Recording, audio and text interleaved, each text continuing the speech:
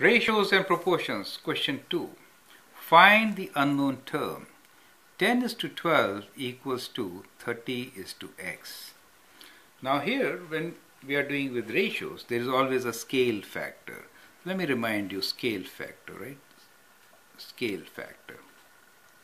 Scale factor is the number by which we multiply left side to get the right side, right? Now here, 10 to 30. So how do we get from 10 to 30? This is first question. How do we get from 10 to 30, right? So we can get from 10 to 30 if we times it by 3. So that is the ratio.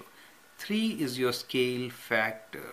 So we have to use the scale factor in ratios to get the result, right?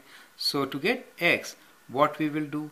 We will times 12 by 3, right? So 12 times 3 is 36. So x should be 36. Do you understand?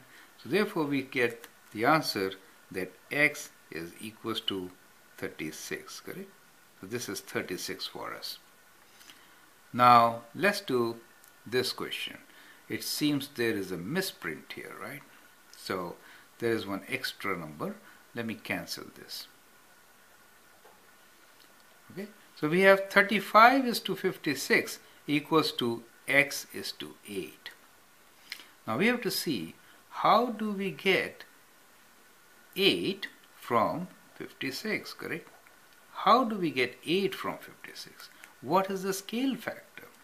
We know 7 times 8 is 56. So that means 56 is divided by 7.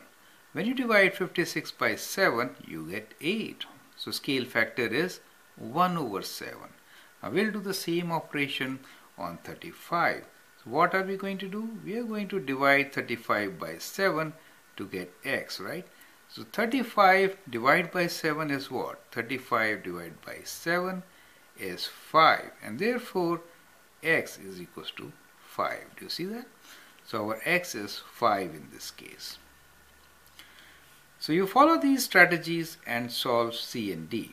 C is 21 is to 6 equals to y is to 2, and D is n is to 15 equals to 9 is to 45. Correct?